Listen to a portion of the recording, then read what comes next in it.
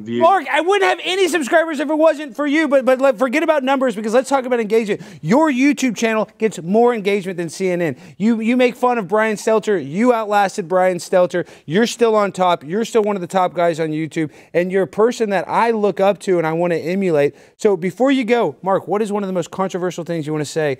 Now you have the Blaze, you have carte blanche.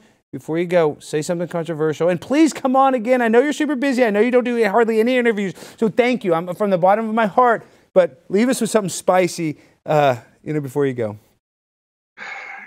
You know, it might be time for the queers to get back in the closet.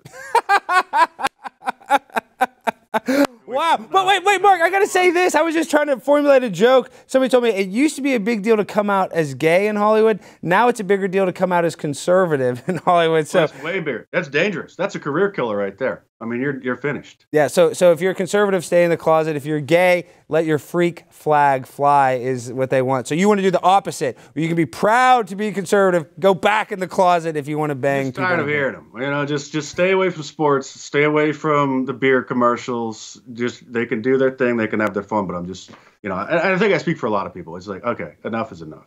I want my Bud Light. I'm tired of hearing from you. Yeah, I just want my Bud Light sold to me not from a transvestite. If that's too much to ask for, I'm sorry, Bud Light, but I don't need a transvestite selling me your beer. All right. I'm so fly, I'm aligned with the planes. My grind so refined, I got no time for no games.